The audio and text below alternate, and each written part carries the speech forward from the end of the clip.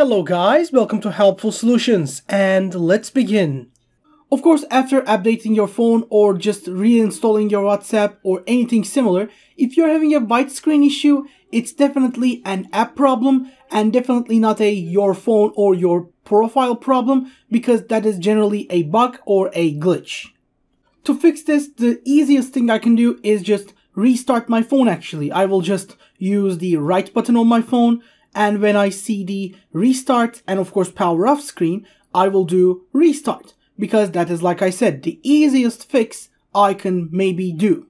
If that doesn't work as well, and if you are still seeing a white screen on your phone, always check your internet connection, because it might be because you are having a general load problem with your WhatsApp, and yes, it might be because of your internet. Try switching between mobile data and Wi-Fi, or maybe just do vice versa.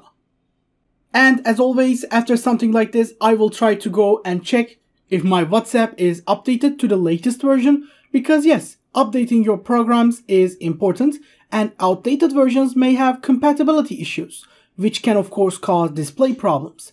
For that, just make sure your WhatsApp is updated, and if you are in the beta program, get out of the beta program, because beta program might be the one that is causing this issue. If that doesn't do the trick as well, go into your settings, find your apps.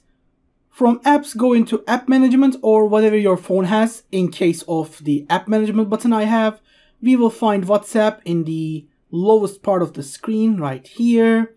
And from here, I will go into storage usage.